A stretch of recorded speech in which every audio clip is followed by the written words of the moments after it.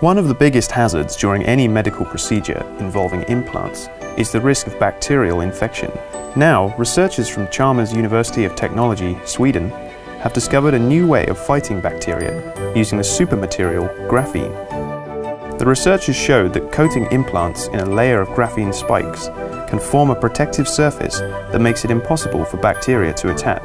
Graphene spikes are the sharpest knives in the world, only one atomic layer thick. Any bacteria attempting to move into the area are sliced apart and killed. But since human cells are larger, they remain unharmed.